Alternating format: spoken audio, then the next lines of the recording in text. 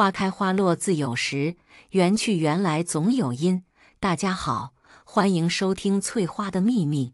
婆婆怀孕了，迷信的婆婆请来算命先生，算出肚中胎儿五行缺水，她便每天坚持吃三无丹丸和符水。我劝婆婆相信科学，全家劝阻了她。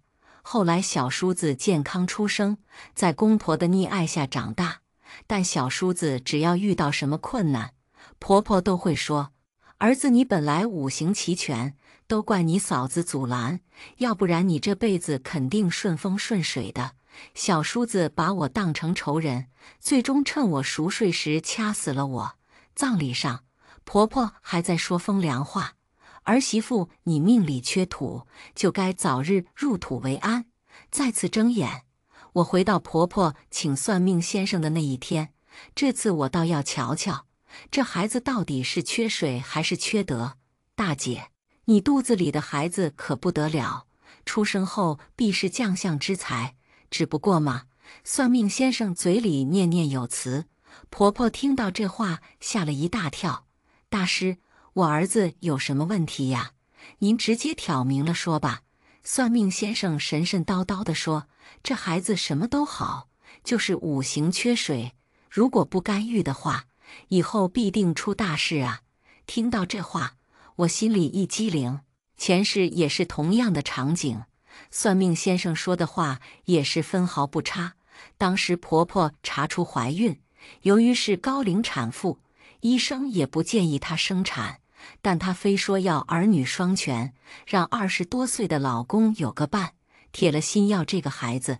婆婆迷信，找来算命先生，隔三差五的给她和胎儿算命。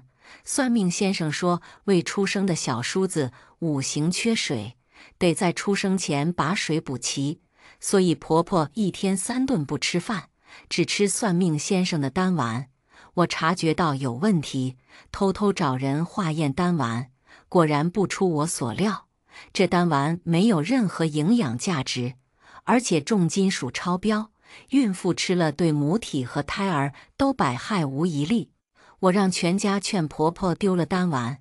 后来婆婆顺利生下一个儿子，可我没想到，那件事成了婆婆心里的一个坎。小叔子喝水呛到了，婆婆说：“儿子，都怪当初你嫂子扔了丹丸，要不然你能呛水吗？”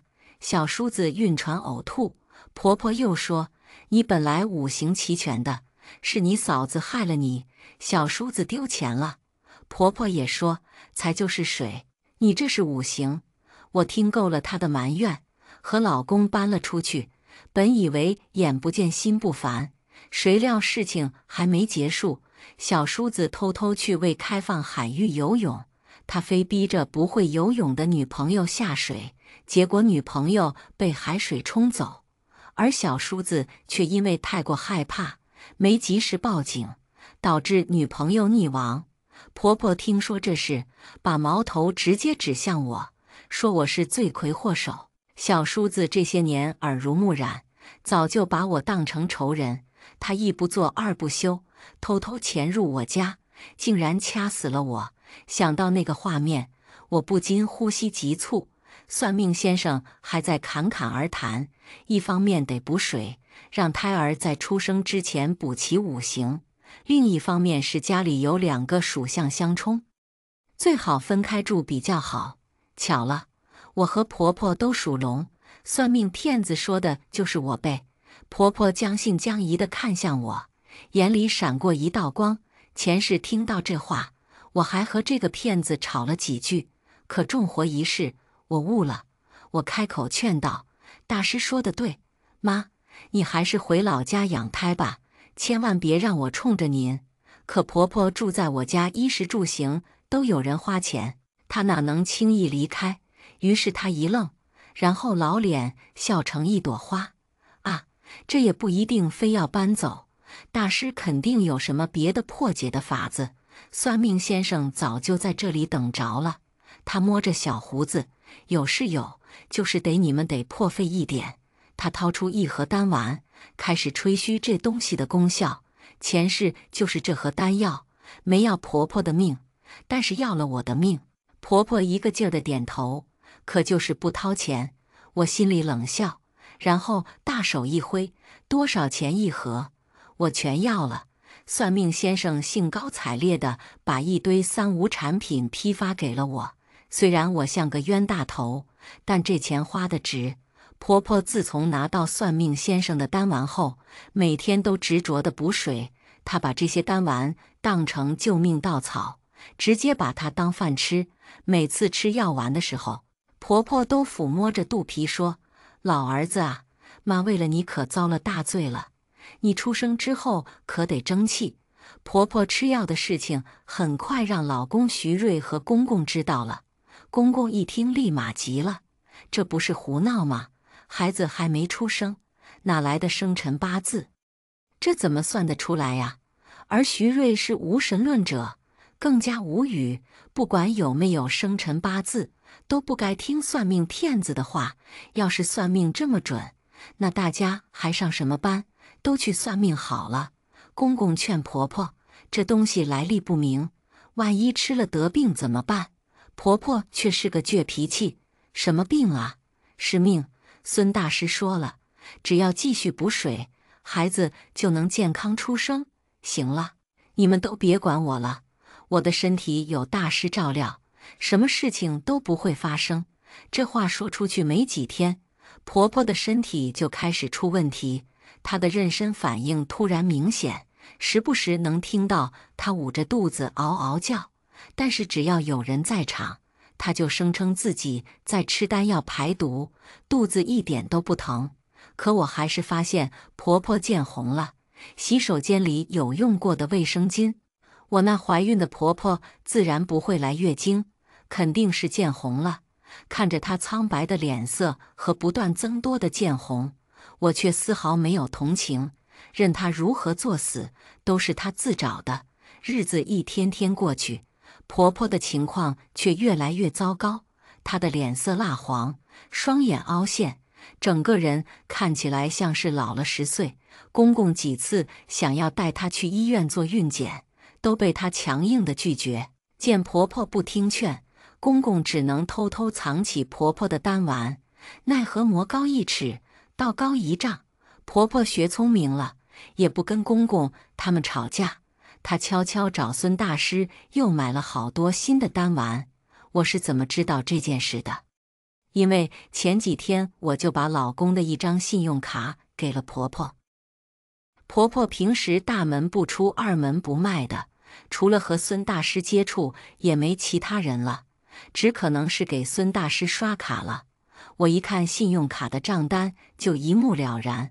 婆婆这人真是自找死路啊！婆婆经过几次先兆流产后，身体虚弱了许多，但她对孙大师的信任非但没有减弱，反而愈加坚定。平时胎教也是听孙大师的直播课。虽然孙大师是个彻头彻尾的骗子，但是表面装得挺像的。山医命相卜、五书信手拈来，对风水也是相当了解。听了孙大师的几堂胎教课后，婆婆就开始对家里的风水感兴趣。她认定家里的风水不对，把20多年来遇到的困难都归到风水上面。于是趁着公公不注意，婆婆偷偷给孙大师拿了一笔钱，让他帮忙改风水。这一天，婆婆突然神神秘秘地叫大家到客厅，说有件大事要宣布。等我们坐下后，她神神叨叨地说：“我让孙大师来帮咱们家改风水了。他说咱家风水不好，尤其是对我肚子里的孩子有影响。”我说：“妈，家里这些年风平浪静的，哪来的风水问题？”婆婆一脸认真：“你不懂，孙大师可不是一般人，他一看就知道咱们家出了问题，这可是关乎咱家命运的大事，他会帮咱们重新布局。”徐瑞忍不住插嘴：“妈，您拿了多少钱？”婆婆避开了她的眼神，支支吾吾地说：“也没多少，几百块吧。”我心里一沉，知道事情肯定不简单。婆婆这种迷信的人，花钱如流水，几百块可能只是开始，后面还不知道会有多少。果然，没过几天，公公发现家里的存款少了几十万。他找到婆婆，怒气冲冲地质问：“那可是咱们的棺材本，你把这么多钱都拿去干嘛了？”婆婆抚摸着孕肚，理直气壮地说：“我给孙大师了，他帮咱家改风水，这可是救咱家的命，孩子的未来都靠这个呢。”公公气得脸都涨红了：“改什么风水？你这是被骗了，几十万呢！你知不知道辛苦攒了多少年才有这点钱？”婆婆不耐烦地摆摆手：“你别嚷嚷，孙大师可不是骗子，他有真本事，他算出来我孩子命里缺水，这次肯定也是对的。”公公看着婆婆那执迷不悟的样子，气得手都在抖：“你真是越来越糊涂了。”婆婆见公公动了真怒，劝道：“老徐，你怎么就不信孙大师呢？多少人想请孙大师都请不着，咱们好不容易搭上大师，一定要把里里外外都弄好。”可公公懒得再听婆婆解释，抓起手机就要报警。这钱不能就这么打水漂了，我得报警。婆婆一见情况不对，立马冲上去抢手机，哭喊着：“你要敢报警，我就去死！”公公愣住了，没想到婆婆会这么激烈，她手里的手机掉在了地上。婆婆就要撞墙：“孙大师绝对不是骗子，你要是报警，把他抓了，谁给我肚子的孩子调五行啊？你要是报警，我就带着孩子一起死。”我站在一旁，冷冷地看着婆婆的表演，心中毫无波澜。前世婆婆的迷信程度比这更甚，公公终究没有按下报警键。他拦住冲动的婆婆，叹了口气：“算了，钱还能再赚回来，但你可千万别胡来呀！”婆婆站起身来，擦去眼泪：“你放心，孙大师一定能让咱们家转运，等咱们老儿子顺利出生，你就会明白的。”婆婆一直按照算命先生的指示，从不去医院做产检。每当公公和徐瑞劝她去医院检查，她总是不耐烦地说：“孙大师早就算好了，孩子没问题，我不用去医院。”她固执得像块石头，无论公公和徐瑞如何劝说都没用。随着预产期的临近，婆婆还特意请孙大师挑了个黄道吉日，决定就在家里生孩子。那天夜里，婆婆突然破了羊水，家里一阵忙乱。公公和徐瑞都想送她去医院，但婆婆一边忍受着疼痛，一边死死拒绝不去医院。孙大师说了，我得在家里生，这样才能保证孩子的五行平衡。徐瑞气得不行，怒吼道：“妈，你这是拿自己的命开玩笑！”但婆婆不听，执拗得像一头倔驴。公公见状，担心婆婆会闹出更大的事，只得勉强同意让她在家生产。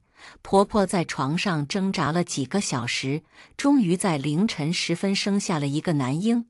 孩子一出生，我便感觉到不对劲，小叔子皮肤发青，呼吸微弱，明显是先天不足。当初小叔子出生时白白胖胖的，非常健康，可这一世所有都变了。徐瑞和公公也注意到了孩子的异常，公公惊慌失措：“孩子怎么这样？不行，得赶紧送医院！”可就在这时，婆婆突然大叫一声，整个人猛地瘫倒在床上，她的脸色苍白如纸，下身不停地流血。公公见状，急忙抱起婆婆去医院。徐瑞顾不上刚出生的孩子，赶紧拨打急救电话。救护车赶来时，婆婆已经陷入半昏迷状态，她嘴唇发紫，呼吸微弱，血液不断从她身下渗出，床单早已被鲜血染透。徐瑞冲我喊道：“青青，快去收拾些东西。”我点了点头，慢慢走向卧室，动作不紧不慢。婆婆这辈子迷信算命，她一直拒绝去医院，最终不得不在最危险的时候被抬进医院。命运真是讽刺，到了医院，婆婆进了急救室，徐瑞和公公坐在手术室外，神情紧张而无助。小叔子则被送到新生儿监护室，医生检查后告诉我们，孩子情况不容乐观。几个小时后，婆婆终于从急救室被推了出来，医生告诉我们，她被抢救过来了，但仍需住院观察。公公松了一口气。婆婆醒来时，看到自己躺在医院的病床上，顿时怒火中烧：“你们怎么敢送我来医院？孙大师说过，不能进医院。”公公听了这话，再也忍不住了：“你差点没命了！要不是送你来医院，你现在早就没了。”婆婆被公公这一吼吓得闭上了嘴。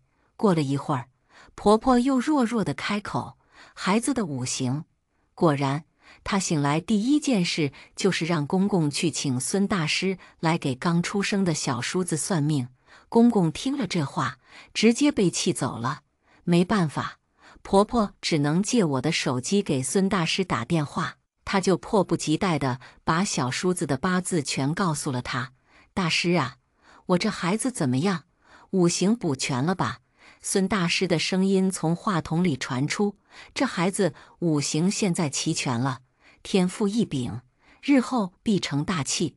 听到这话，婆婆一脸如释重负，瞬间整个人都放松下来，脸上浮现出了欣慰的笑容。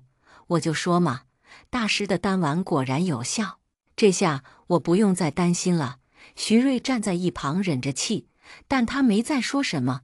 孙大师这番话让婆婆彻底放心，她还开心地说，以后得多让这孩子跟大师亲近，有大师护佑，咱们家可就有希望了。婆婆当即决定替小叔子认孙大师为干爹。这时，医生进来查看婆婆和孩子的情况，他对婆婆说，孩子的情况不太乐观，我们做了检查，他是超雄综合症，意味着他可能会有发育迟缓、学习困难等问题。我们建议尽早做进一步的检查和治疗。婆婆皱了皱眉头，不太明白医生的话。徐瑞叹了口气，对婆婆说：“妈，医生的意思是，孩子可能有健康问题，得尽早做检查。”可婆婆根本没听进去，她转过头看向医生：“超雄，听起来不是挺好的吗？超级雄性，那不就是说我儿子非常聪明，非常厉害？”医生愣了一下，显然没想到婆婆会这么理解。她耐心地解释道：“超雄综合症并不意味着孩子聪慧，反而是发育上的一种异常。”但婆婆却根本不愿意接受医生的解释，她挥了挥手，满脸不耐烦：“医生，你不用说了，我的孩子五行齐全，命格极好，怎么可能有什么问题？这孩子天生聪明，将来肯定有出息。”医生都无语了，好说歹说解释了一通，但是婆婆压根不听。医生离开后，婆婆得意洋洋地说：“你们呐，别听医生的瞎说，我们家的孩子命中注定是聪明的，将来有大出息。医生不过是吓唬人，想骗我花大把的钱做检查，没门。”婆婆在医院住了几天，就闹着要出院。本来在监护室的小叔子也被婆婆强硬带着回了家。婆婆特意给小叔子取名叫徐龙，寓意飞龙上天。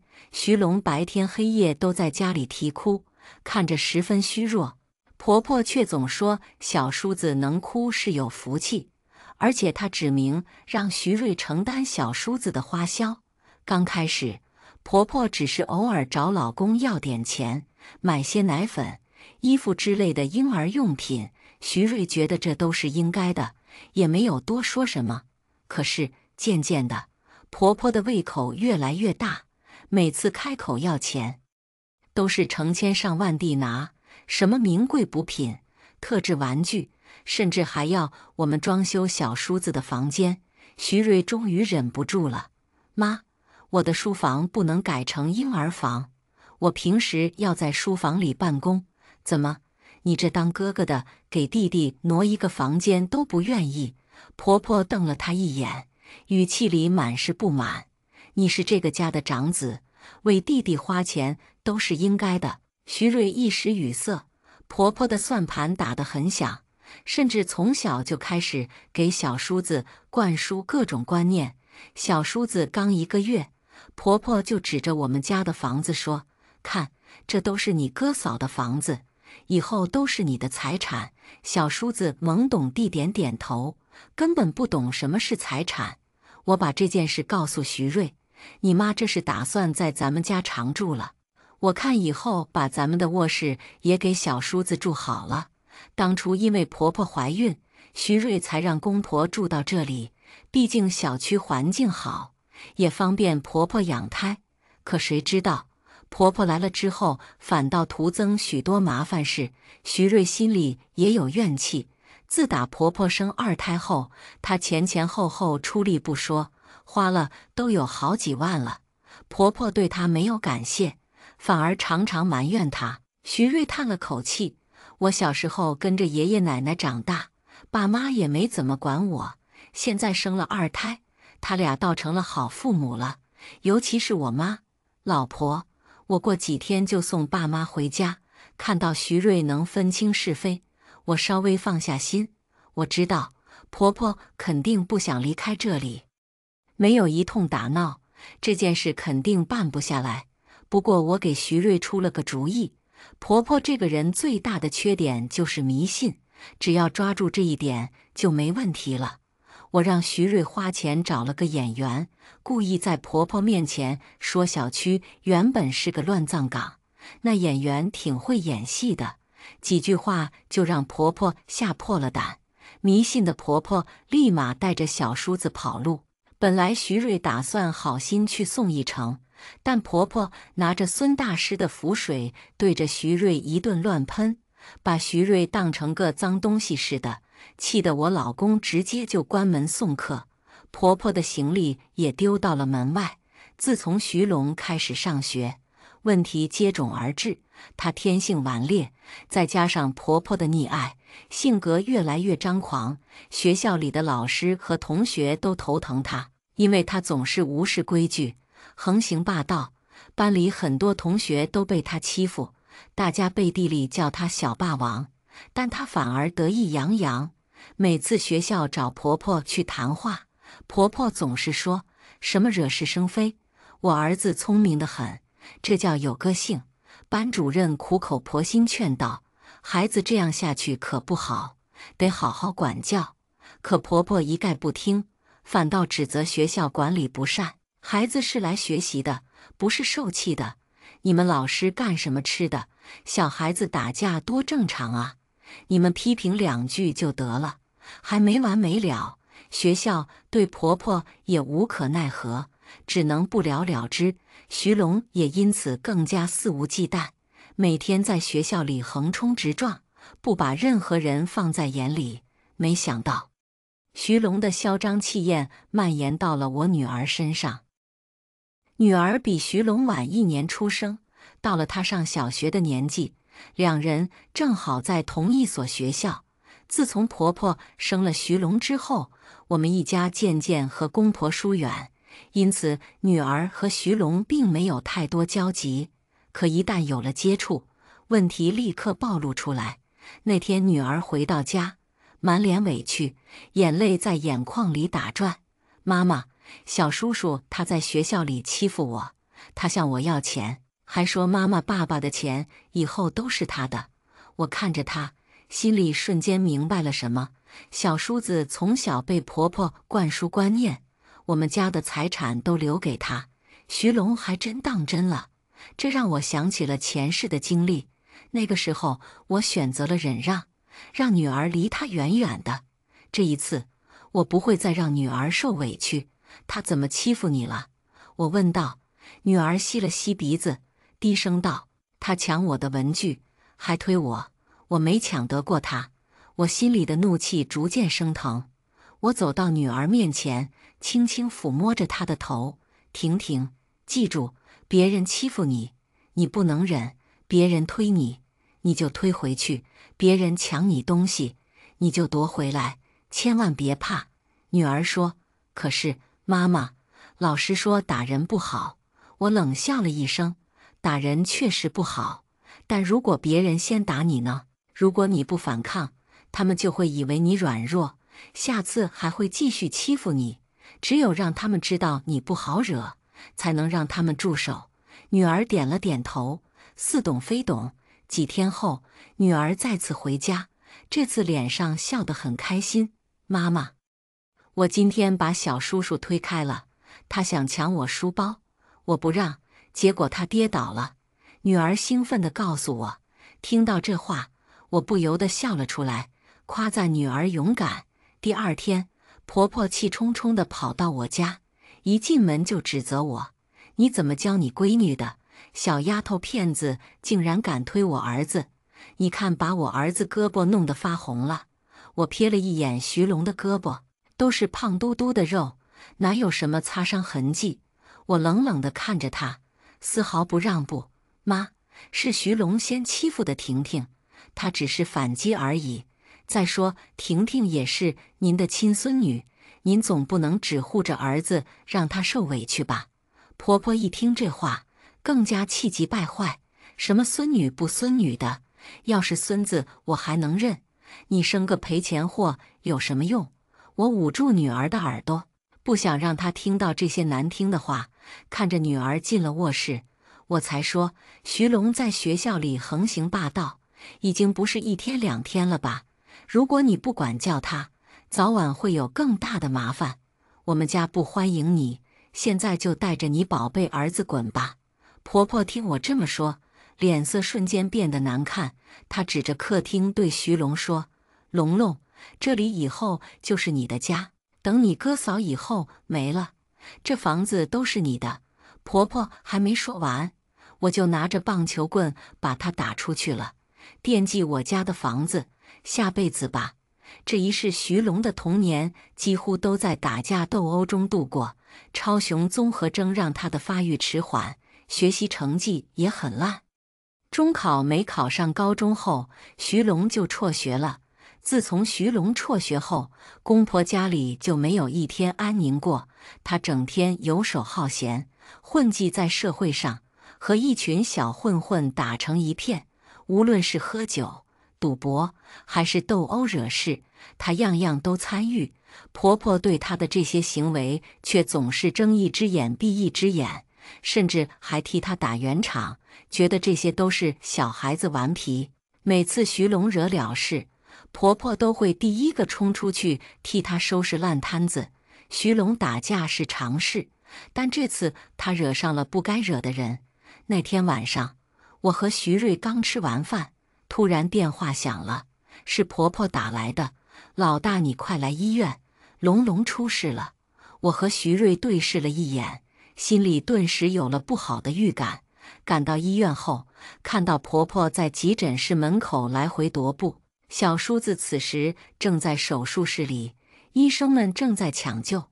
妈，怎么回事？徐瑞上前问道。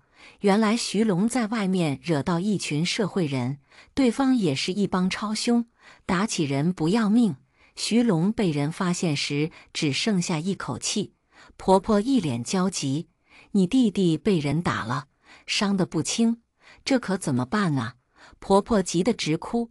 徐瑞只能扶着婆婆坐下，安慰了好几句。医生护士进进出出，抢救了好几个小时都没有消息。到了夜里，公公和孙大师都赶到医院。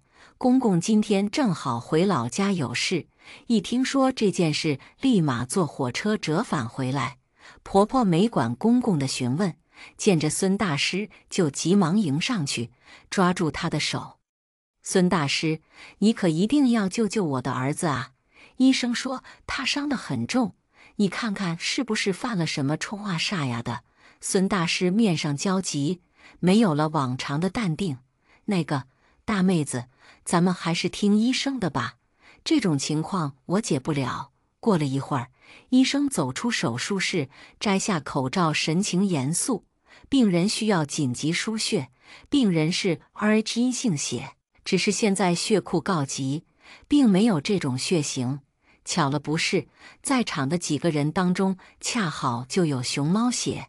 公公和这位孙大师都是。公公听到医生的话，连忙伸出胳膊：“医生，我是 RH 型血，我给我儿子捐。”孙大师也提出自己是稀有血型，医生则摇了摇头，认真解释道：“你是病人的父亲吧？直系亲属之间存在免疫相似性，输血后可能引发免疫反应，导致输血并发症，有可能危及病人的生命安全。所以我们不建议直系亲属输血。”公公没想到还有这种事啊，那怎么办？众人的目光望向孙大师，这时候孙大师却目光闪躲。公公走上前对孙大师说：“孙大师，那这次就麻烦您了。您放心，等隆隆手术成功后，我一定携全家老小重谢您。”这时候婆婆却忽然走上前：“不行，她不能输血。”她转头看向婆婆，眼神里充满了疑惑：“为什么？”婆婆低下头，完全不敢与公公对视。徐瑞也纳闷：“妈，你是不是有什么事情瞒着我们？”小叔子的命危在旦夕，婆婆这才断断续续地说出实情。原来当年她为了给公公生二胎，四处求神拜佛，甚至找到了这个算命先生孙有权。孙有权信誓旦旦地说，只要按照他的要求去做，必定能怀上一个健康的儿子。婆婆心急求子，不顾一切，甚至做了荒唐的事情。孙有权当时说：“我得配合他做法事。”结果听到这里，所有人都愣住了。公公的脸色瞬间铁青。其实上一世我就隐约察觉到小叔子的身世有问题。那个孙大师总是来我们家，婆婆对他也言听计从，甚至多次为了他和公公闹翻。现在想想，如果小叔子是孙大师的孩子，那一切就说得通了。这个骗子不光是骗财，而且还骗色，和我婆婆还真是般配。婆婆已经泣不成声。我当时也是没办法，没想到会这样。她拉住公公的胳膊：“再说龙龙也不一定是孙有权的儿子，老徐也有可能是你的呀。”公公气得咬牙切齿：“你可真行啊，给我戴了一顶绿帽子，还让我替别人养了10几年的儿子。”婆婆被公公推得一个踉跄，跌坐在地上。孙有权正想偷偷跑路，我连忙提醒徐瑞，徐瑞一把揪住孙有权的衣领。孙有权吓得面如土色，连忙举起手想要辩解：“我也是为了帮忙求子，我也是受害者呀，受害者，你大爷的！”公公的怒火彻底爆发了，挥起拳头狠狠地朝对方脸上砸去。孙有权猝不及防，被打得踉跄后退，嘴角立刻渗出鲜血。婆婆看到这一幕，顿时哭喊起来：“别打了，别打了！”但公公完全没有停下来的意思。他这些年忍受着婆婆的无理取闹，付出了这么多，却发现自己居然为别人的孩子操劳了半辈子。他失去了理智，拳头一拳接一拳地落在孙有权的身上。孙有权被打得狼狈不堪，口中连声求饶，但公公根本不听。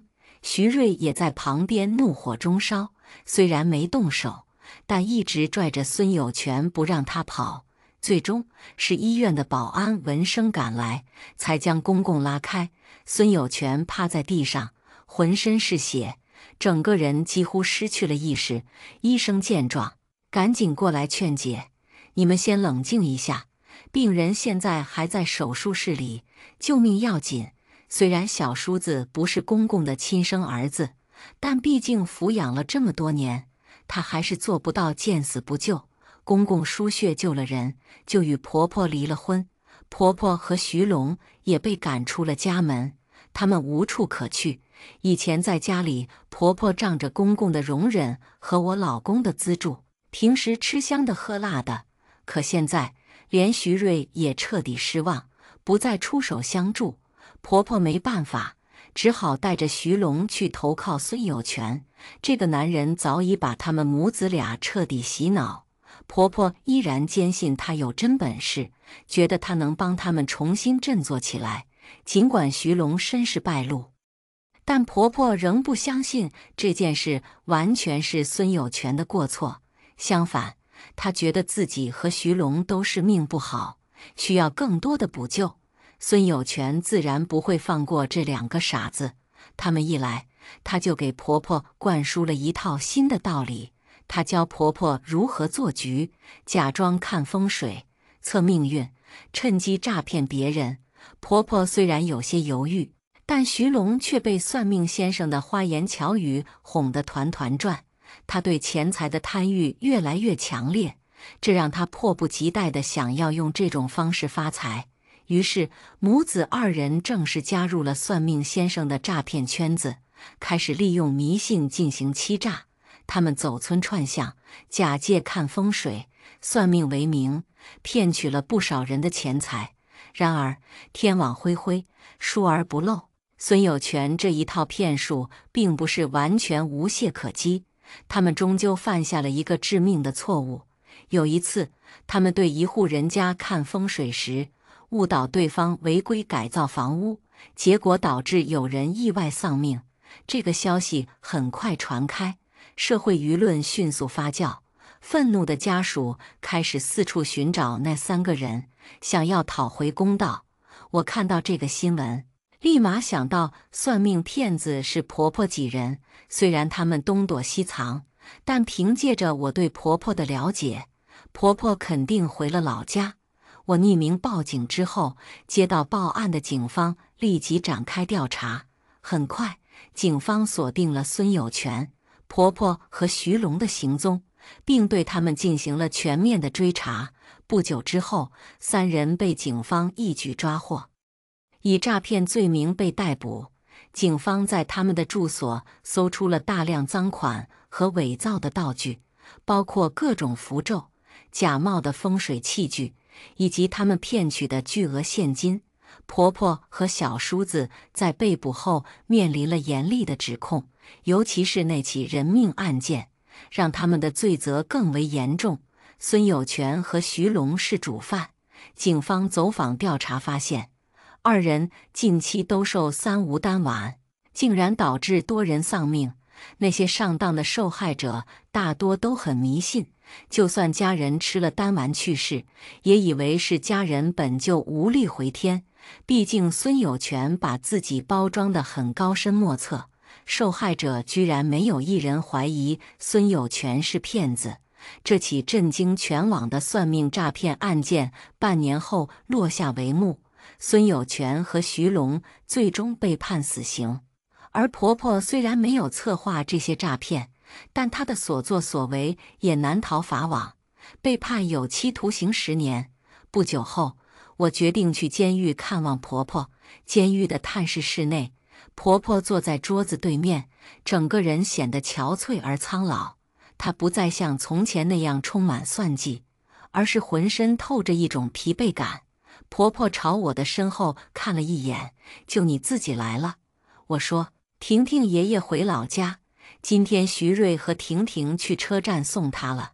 婆婆过了好久才说，哎，我要是当初没想要2胎就好了，那样就不会听信孙有权的话，也不会进了监狱。我冷眼看着她的悔悟，婆婆眼眶中溢出泪水。我一直在为这个家好，我给龙龙算命，她的5行都是齐全的呀，怎么这辈子过得一点都不好？孙有权不靠谱，我应该找个更厉害的大师才对。事到如今，婆婆仍然执迷不悟，我还以为她在监狱里能醒悟。我说，有些人就算5行齐全也没用，没有道德，只有坏心，她这辈子都不会有福报。婆婆像是听不懂我的话，还想狡辩几句。不对，情绪激动的婆婆被狱警带走。我走出监狱，看向外面的蓝天白云。什么算命骗术，自以为能通过吃假药改命，只可惜只是害人害己。人无德，必自毁。下面我们来听第二个故事。我与燕燕结婚3年，正值她生日，我准备好好庆祝一番，偷偷地给她订了一块限量版的手表。她一直想要，奈何这款限量款一开始没有留意，后期想要就存在一定难度。我托了人，找了关系，终于订到了，准备趁着她生日给她一个惊喜。我与店家商议蛋糕款式的时候，店长还笑着打趣我：“燕先生可真有福气，有你这么爱他的太太。”我笑得一脸甜美。对，我与燕燕结婚3年，算得上温暖甜蜜，相敬如宾。但是这个但是在我心中一闪而过，我努力克制住自己不去想，不想，我便不会痛苦。手机响了。我低头看了看，燕燕打过来的，大概是询问我在哪里。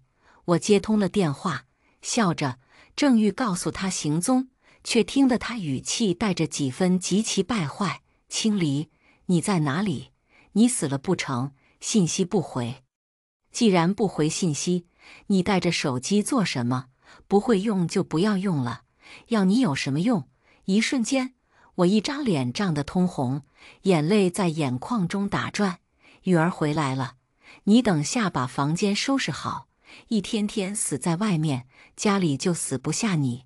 哦，还有一事，你写一份离婚协议，明天我们去民政局登记一下。我只感觉脑袋轰隆一声大响，像是晴天响了一个霹雳，甚至我有着一阵昏眩感，扶着一边的桌子。我摸索着在小凳子上坐下来，心脏的位置痛得慌，像是有一只手狠狠地把我心脏抓住，死命地蹂躏着。为什么？这几个字我不知道是怎么问出来的。为什么？手机里面传来燕燕的声音，带着厌烦和不耐烦：“女儿生病了，回国做手术，她想要一个婚礼。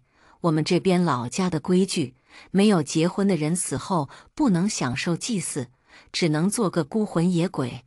她怕得很，哭了好久。”提到萧雨，燕家收养的那个女孩子，她的声音似乎变得柔和了一点。我必须给她一个婚礼，让她安心。青离，别闹，这种时候你可别闹小性子，我没空哄你。挂断电话。我在蛋糕店坐了很久，从日薄西山到黄昏降临，天一点点地黑了。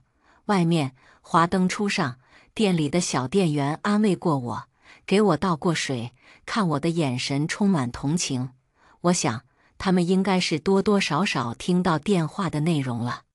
前一秒我还在给我老公买生日蛋糕，下一秒他打电话要求离婚，真应了那句老话：秀恩爱，死得快。我的手机聒噪地响过很多次，都是燕燕打来的。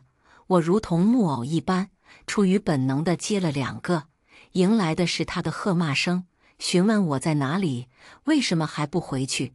我知道萧雨回来了，他让我赶紧回去侍候他。天越来越黑了，马路上的灯似乎也不那么亮了。蛋糕店的店员对我说，他们家要停止营业了，请我离开。不知为何，我突然就一激灵，打了个寒战，全身汗津津的，初梦初醒，抹去脸上的泪痕。我站在夜风中，突然就笑了。不过就是人世间的一场风花雪月而已，缘分尽了，也该散了。回到家的时候，已经1点多了。打开门，我就闻到一股异味，触目所及。屋子里面一片狼藉，餐桌上放着10多个外卖盒子，都是打开的，散发着各种味道。原本偌大的客厅里面，横七竖八地放着6个大行李箱，还有一些包裹，有2个箱子是打开的，文胸等内衣就这么敞开着，没有收拾。我径自向着卧房走去，门虚掩着，里面我那个老公燕燕与萧雨相拥而眠，睡得正熟。我拿起手机，调到静音状态，拍了几张照片，然后悄无声息地退了出去，走到书房躺下。不知道为什么，大概是想通了，我竟然一宿好睡，浑然忘掉了自己的老公，搂着别的女人，睡在了我的床上。第二天一早，我打开电脑写离婚协议的同时，叫了外卖。离婚协议无非就是这样，夫妻双方名下共同财产划分，我没要全部，2/3而已。毕竟他要离婚的，毕竟他已经出轨了，毕竟我都拿到证据了。早上大概7点钟，燕燕起床了，小心翼翼，唯恐吵醒了熟睡的萧雨。看到我在书房，他先是愣了一下子，随即脸色就很不好看，从鼻孔中哼了一声，冷着脸说道：“还知道回来，你就死外面得了，我回来和你离婚的。”我一边漫不经心地吃着早饭，一边把离婚协议推到他面前，签字，等下去民政局先登记了，然后我们分割财产。我说道：“我已经联系好律师了。”燕燕扫了一眼离婚协议，随即就是暴怒，呵斥道：“树清离，你在做什么？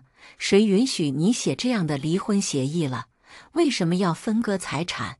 我看着他明明生气，却是唯恐吵嚷到萧雨睡觉，克制的压制声音的模样，只是觉得可笑。协议离婚，也就是分割财产而已，不分割财产，离什么婚？我反问道。你，树清离，你以为用这法子拖延着就有用？他气得头上青筋暴起，握拳狠狠地砸在我书桌上。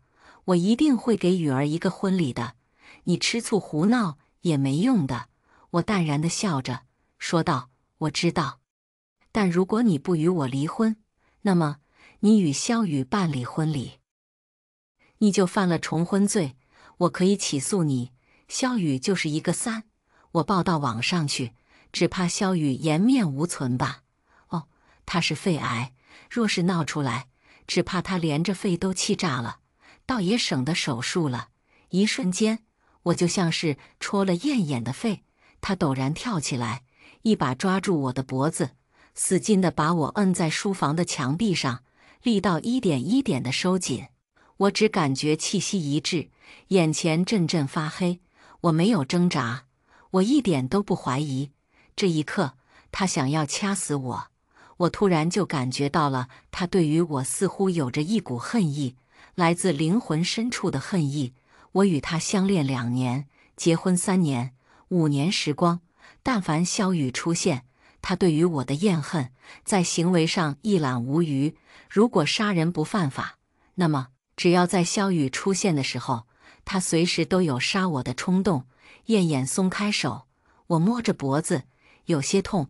我一边咳嗽，一边笑着。好长一会子，我才缓过一口气来，说道：“燕燕，要不要离婚？你看着办，否则我拖都拖死萧雨。”我说这句话的时候，他看我的眼神宛如毒蛇一般。“清离，你可真够狠的。”他说。呵呵。我就这么笑着，你别逼着我真与你离婚。他冷冷地威胁我，我像是听到了天大的笑话一般，说道：“燕燕，你如果真的要离婚，走起诉流程也是可以的。你出轨在先，夫妻婚内共同财产，我依然可以要个2/3，要不，我请个律师。我闺蜜的哥哥就是做律师的，最善于离婚诉讼案件了。”说到这里，我顿了顿，又道：“燕燕，我可提醒你一句，离婚案件拖个2、3年可是毫无压力。那个时候，萧雨只怕坟头草都老高了。”毫无预兆，燕燕扬手一巴掌对着我脸上狠狠地打了过来，嘴里有一股铁锈味，又腥又甜，半边脸上火烧火燎的，痛得慌。我是故意撩拨他，但我真的没有想到他会2次动手打我。刚才我姑且忍着，这一次我不忍了。早餐点的粥，我刚吃了一半，另外一半我对着燕燕头上就泼了过去。我冲了上去，极尽所能抓、挠、掐、抠，前2天做的美甲直接阵亡了。他死劲地把我甩开，骂我树清里，你疯了！你竟然敢！我没有等他把话说完，直接冲进卧房，一把抓过床上的萧雨，左右开弓，狠狠地抽了他几个嘴巴子。你敢打雨儿？燕燕像是疯了一样，冲着我扑了过来。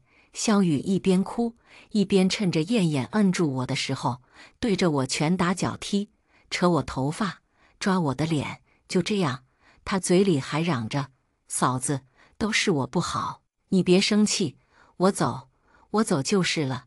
你别和我哥哥吵架，呜呜呜！你别打我，我这5年来在萧雨身上受的气，似乎也都找到一个发泄口。你知道你不好，你还活着做什么？知不知道？你就是一个多余的人，克死了自家父母，还要闹养父母，和自家兄长卿卿我我，睡一张床上。你要脸不？我自然是双手难敌4拳。所以最后这事情，以我报警，警察介入调查。我告诉警察，我老公带着小三回家，找我闹离婚。这还不算，他还和小三一起打我。碰到这种事情，警察只能够双方劝着做调解。到了傍晚时分，我们整个小区都知道，燕燕为萧雨要和我闹离婚呢。以前的夫妻恩爱和美都是假的。当然，我是故意的，我就是要把消息传播出去。这1天时间，我自然也不是什么都没有做。首先，我去医院检查、验伤，这些东西以后能不能用上未知，但总得准备着。然后就是找律师，准备各种离婚材料。谁和他假离婚啊？一个在婚期内就抱着别的女人上床的男人，一个为着别的女人能够殴打老婆的男人。萧雨想要给他就是。其次，我找门路请了一个狗仔，打听打听萧雨到底是不是肺癌。我是不信他得了肺癌的，如果是癌症，应该尽快手术才好。他不回国闹着让燕燕娶他，办婚礼，玩扮家家也需要健康身体吧。晚上9点多，燕燕给我电话，我接了。树清里，你满意了？电话里面，燕燕气急败坏地冲着我吼道：“雨儿要是有个事情，你绝对不会原谅你的。”我知道萧雨今天赌气跑了出去，开始不接燕燕电话。后来电话接通，他在电话里面哭得死去活来。他说让他死了算了。哎呦，燕燕瞬间就心痛得不行了。燕燕，离婚协议我写好了，你今天早上签了，屁事都没有。昨天是你提的离婚，今天又是你闹了出来，现在这个时候，你怪我了。道理都让你一个占了不成，想要让你的雨儿安心，你做什么计较离婚财产分割那些破事，在你心里，他就没有那么一点钱重要。说着，我直接挂断了电话。果然，在萧雨一哭2闹3上吊的攻略下，第2天燕燕跑来找我，签约了离婚协议，去民政局登记，进入离婚冷静期。而在此期间，我找了律师，开始办理财产分割手续。我收拾了我的所有东西，离开我和燕燕生活了3年的地方，回到自己婚前买的一个小房子里面。而萧雨堂而皇之地搬进了曾经属于我的婚房，开始和燕燕同进同出。我规划着未来的生活，萧雨开始筹划与燕燕的婚礼。1个月后，我如愿地拿到离婚证，萧雨和燕燕的婚礼也提上了日程。但是就在这个时候，燕母回来了。燕母常年都在国外，得知自家儿子和我离婚，要娶萧雨的时候，她气得脸都变了样子。燕燕给我打电话：“树清里，你到底要做什么？都和你说了，就是假离婚，你非要把事情闹大，你吃这个醋真的有意思吗？你就不能体谅体谅雨儿？她从小就没有父母，她有多不容易，你知道吗？你把我们假离婚的事情告诉我妈做什么？”我笑笑说道：“离婚了，自当告知长辈，谁和你假离婚来着？我请的那个狗仔很牛叉，不但很快就摸清楚萧雨只是患了肺结节，而不是肺癌，他还查到了一个关于萧雨的秘密。我与燕燕是在酒宴上认识的，当时燕母拉着我的手，询问种种。由于是长辈，还是与家里生意上有些往来的长辈，人也和善，我自然是有什么说什么。然后他就把他儿子燕燕介绍给我了，本以为就是普通的商业合作关系，但是在隔了1个多星期后，燕燕开始追求我，送花、约会等等。那个时候的燕燕还是一个温柔体贴的人，出门约会，她总是表现得风度翩翩，和她朋友们玩。她那些狐朋狗友闹着让我喝酒的时候，她沉着脸，冷着声说：“要喝酒你们自己喝，别闹女孩子喝酒。”在外人面前，她也一贯地维持我的体面。没人的时候，在生活中，她似乎也对我关怀备至，嘘寒问暖，甚至她连着我的生理期都记得，会给我买热饮、煮红糖水等。我和她第一次闹矛盾，甚至想要分手，便是因为萧雨。那一次，萧雨穿着鞋子躺我床上看书，吃薯片辣条。我回来的时候，卧房里面一片狼藉，浅色的床单上又是油污又是碎屑，还有黑漆漆的鞋印。我认为萧雨就是故意的，所以我根本就没有好脸色，直接让他滚出去，忙里忙外地收拾换床单。结果他打电话给燕燕，在电话里面哭得肝肠寸断：“哥，对不起，我不小心把嫂子的床单弄脏了。”呜呜呜，哥，是你说的，在嫂子那边和在家里是一样的，我在家里都是躺着看书看剧的。呜呜，哥，你别怪嫂子，都是我不好，没眼力见儿，讨厌闲。很快，燕燕就赶了过来，萧雨扑进她怀里，又是哭诉。燕燕皱着眉头，心痛的模样让我至今记忆深刻。我一直都认为哥哥心痛妹妹也没什么不好，毕竟从小一起长大的。我以为他会说落萧雨几句，但是他开始吼我，让我给萧雨道歉。清理，你多大的人了？你和雨儿一般见识，家里脏了，你不想收拾，让阿姨收拾就是了。雨儿没有把你当外人，这才放纵一点点。你倒好，又是吼又是骂，都说长嫂如母，她有什么不好？你说给她就是，犯得着吗？说着，他就把萧雨拉了出去，留下我一个人在屋子里面愣住了。萧雨小，她只比我小2岁，比燕燕小1岁。20多岁的女孩子这么不讲究卫生，她难道不是故意穿着鞋躺我床上？而且燕燕本身是有一些洁癖的，洁癖这种东西，事实上就是家庭环境养成的。我想在燕家，这种事情是绝对不容许发生的。我考虑着，好好和燕燕谈谈。我能够感觉出来，萧雨对于我有很深的敌意，他就是故意的。但对于这个问题，我话来没有来得及开口，燕燕就冲着我一通吼。我最后整理了一下中心思想，就是萧雨一个小女孩子，能有什么坏心思？有了燕燕的纵容和撑腰，萧雨就变本加厉了。在我试婚纱的时候，他故意把芒果汁染在了婚纱上。众所周知，芒果汁是洗不掉的，这已经不是花点钱送洗的问题。我找燕燕说的时候，她皱着眉头说道：“这么一点芒果汁，要什么紧？也就结婚穿一穿而已，大惊小怪。”而那萧雨却是趁机哭着对我说：“嫂子，对不起，我真的不是故意的。”结婚的那天晚上，萧雨做了一件令人发指，甚至让我有些毛骨悚然的事情。他把我养了3年的猫活生生的打死了，鲜血染红了我们的婚床。我看到这一幕的时候，冲了上去，一个巴掌狠狠地抽在了他脸上，反手又是一个。我把他摁在了血淋淋的猫尸体上面，脱掉了脚上的高跟鞋，扯掉了婚纱，殴打他。他一边哭一边叫着：“哥，救我，救我！嫂子疯了，要打死我呢！”那天晚上还有一些亲戚没有散去，我发疯了，连着燕燕都挨了我一巴掌。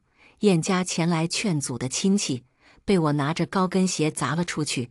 如果没有人拦着我，我想我能够打死萧雨。发生了这种事情，我们的新婚夜直接就分开了。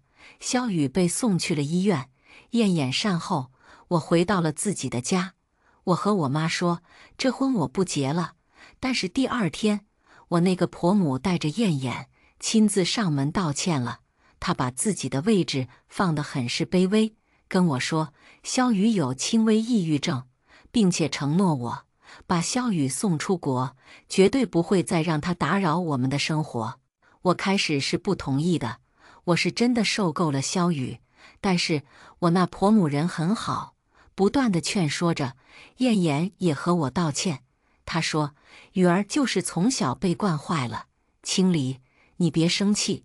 我和妈都是看在雨儿从小就没有了亲生父母，免不了对她娇惯一点，这才让她行事如此乖张跋扈。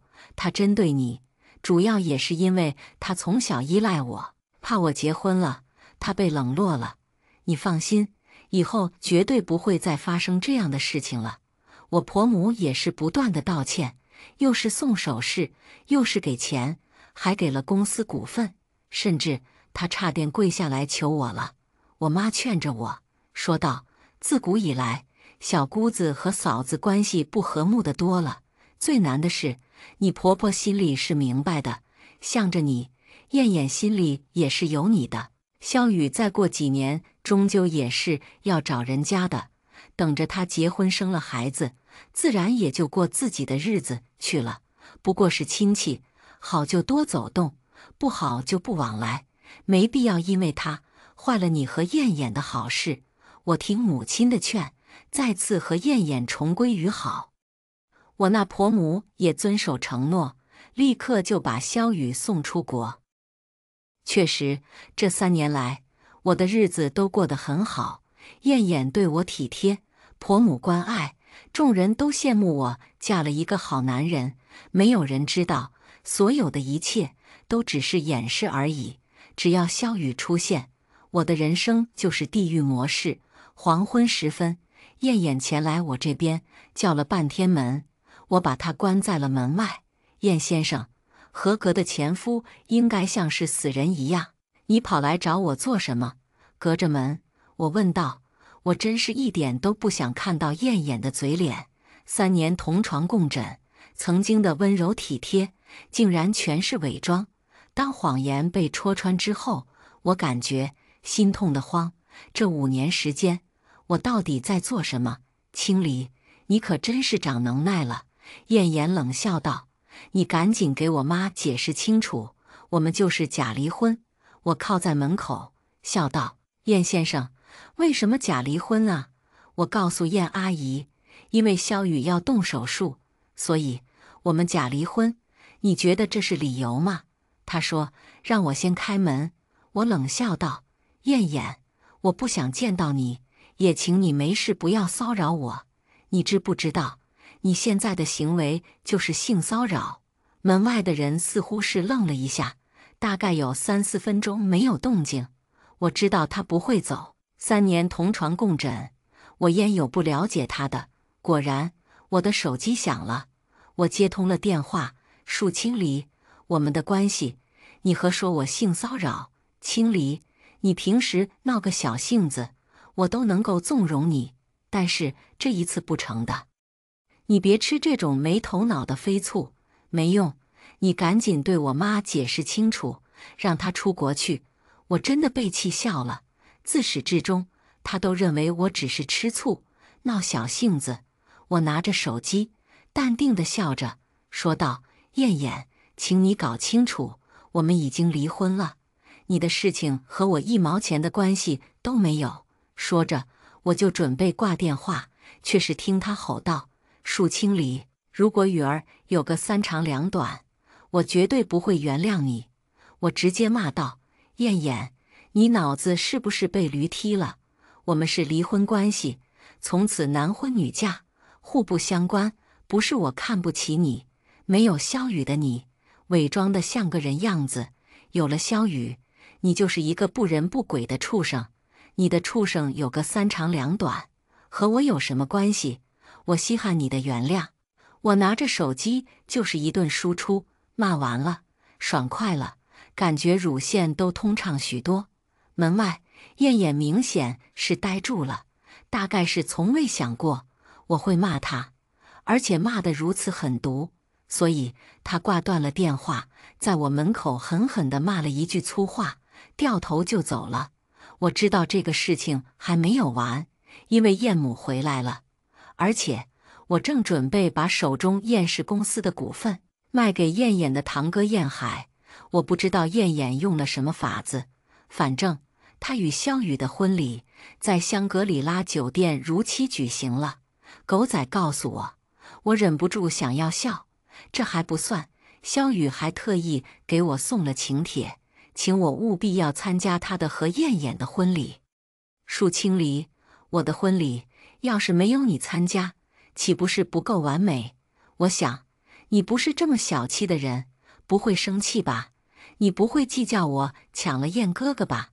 我笑着说道：萧雨呀，我和一个将死的人计较什么呀？你办理完婚礼，赶紧把证也扯了，否则你死了还是少年王，没人给你烧纸钱哈。大概是燕燕不在，电话那头，萧雨开始用各种脏话骂我。我总结了一下子中心思想：恕清离，你算个什么东西？你也配得上我哥哥？得让你哥哥妹妹去过吧。我不掺和。可笑的是，燕燕认为她那位老母亲终于屈服了，认可了她与萧雨的婚事，而她不知道，她即将失去一切。婚礼的那天，我特意去了，在婚庆公司司仪拿着话筒，说着新娘新郎交换戒指的时候，燕母一袭黑色长裙，胸口别了一朵白色的玫瑰花，在燕海的搀扶下走到了喜台上。作为一个外来者，我开始并不知道燕海和燕燕之间的事情，只知道燕海是燕燕的堂哥，燕氏公司属于家族企业，燕海手里有股份，但没有公司管理权。我曾经听燕燕说过，她与燕海一直都不对付，矛盾很深，甚至隐约听说燕父当年的死与燕海有些关系。至于这个萧雨，那是燕家的养女，7岁就到了燕家，听闻是当年燕父战友的女儿，其中还夹着一些别的事情，关系很是复杂。看到燕母协同燕海出现的时候，燕燕明显有些慌张，她急忙迎了上去，叫道：妈，你怎么来了？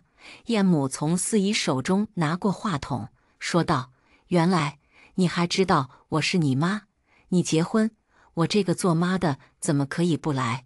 燕母说着，对着台下的律师微微颔首，说道：婚礼暂且不忙，趁着亲友齐备，我先宣布一个事情。说着，燕母请的律师就上台了。当律师宣布，从现在起，燕燕不再是燕氏公司执行 CEO， 且不具备任何继承权的时候，燕燕顿时就变了脸色。我与萧雨女士断绝一切关系。燕母深深地吸了一口气，声音通过话筒传到在场的每一个角落里面。萧雨7岁来到我家，我养了她18年，虽然不是亲生的，但也曾经有过感情。3年前，我忍了。燕母说道：这一次我不再忍，我将追回所有赠与萧雨的财产，冻结他名下隶属于我燕家的一切。燕氏公司执行 CEO 一职交于燕海。燕燕，今天是你的喜宴，明天就麻烦你交出公司的一切。燕母说着，协同燕海转身就走，留下燕燕和萧雨呆滞当场，直到燕母走到我面前，问我：清离，有空一起喝一杯咖啡吗？自然是有空的。我轻轻地笑着，我这个曾经的婆母对我一直都很好，她也是理智清醒的，并没有因为亲情蒙蔽双眼。不愧是大家族的掌舵者。直到这个时候，燕燕突然冲了上来，一把抓住我的手，叫道：“清离，你和我妈说说呀，解释清楚。”我甩开了她的手。解释什么？燕母冷冷地问道。解释你和他是假离婚，解释你和萧雨只是举行一个荒唐的婚礼，解释你恬不知耻，搂着自家已经25岁的妹妹睡一张床上，解释你作为男子汉，别的能耐没有，竟然有本事动手打自家老婆。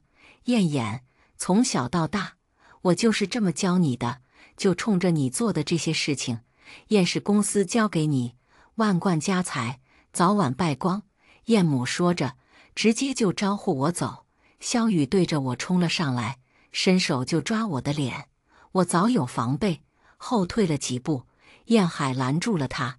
萧雨声嘶力竭地叫骂着，撒泼打滚地骂脏话：“树清离，你就是一个下贱玩意儿！哥哥从来都没有喜欢过你，你以为你是谁？让你好好离婚，你非要闹！我告诉你，哥哥不会回到你身边的。”燕母看着他，眼神中满是鄙夷。我跟着燕母一起走了。咖啡厅里面，他问我未来有什么打算。我笑着：“打算？”他对我说：“燕海刚刚接手公司，诸多事情都不熟悉。原本公司很多事情都是你在管。我知道，不如过来帮我一起管理公司。我们女人，事业比爱情重要多了。”我有些犹豫，但他说让我放心，他绝对不会让燕燕骚扰我。生意做大了，股份肯定是会稀释出去的。燕母说道：“我知道，你曾经提出来我们搏一搏东城项目，我觉得还是可以的。具体细节，你与燕海商议一下。这个项目如果要做，就要快。”我闻言瞬间开心了，忙着点头不已。东城项目我着手准备了1年多，却因为燕燕不愿意做，这个项目被搁浅，我的一切努力都白费了。燕母还和我说，当年终究是她私心，想要自家儿子接管企业，但是燕燕实在不是这个料。这3年公司没有出什么问题，那是因为有你。燕母说。我笑笑，只是这一次笑容有些苦涩。第2天，燕海就主动联系我了，然后我们见面，直奔主题。我发现燕海和燕燕是不同的，他是一个工作狂人，而他对于我曾经策划的东城项目非常满意。他说这不算燕氏公司的老项目，所以重新给我股份。接下来的时间我都扑在了工作上。燕母有一句话说得对，事业比爱情重要多了。燕燕找过我好几次，我忙得脚跟都不着地，哪里有空理会她？细细去想，以前和她相处的日子竟然恍如隔世，所以我每次都对她说，我很忙，不要骚扰我。合格的前夫就应该像是死人一样。由于还在燕氏公司，所以我也知道他的近况。燕母雷厉风行，动用一切手段收回了他名下所有资产，然后把他和萧雨赶出了家门。燕燕租了一套房子，和萧雨开始了同居生涯。他和萧雨不同，萧雨事实上就是一个傻逼，只知道闹脾气，总以为有燕燕爱他，怎么闹最后都有燕燕买单。但是燕燕执掌燕氏公司几年，心里很明白，她失去家族继承权利，失去了公司的管理权力，她将会一无所有。所以她开始忙忙碌碌的运营，找关系，找燕母，找我，找公司的一些元老。我自然是不会理会她的。公司的一些元老见到她，总是忍不住嘲讽。至于公司的现在管理层，自然也没有他什么事情了。他那位老母亲对他避而不见，他各种烦躁，回去自然也没有好脸色。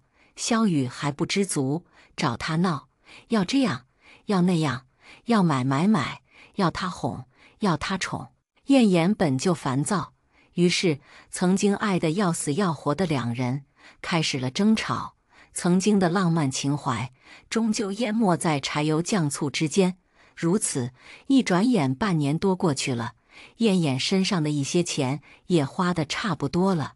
她也曾经尝试过找工作，但她从小就是金樽玉贵长大的，一开始就是燕氏公司的执行 CEO， 普通的工作她哪里做得了？尤其是面对同事的阴阳嘲讽、上司的刁难等，每一份工作她都做不了几天。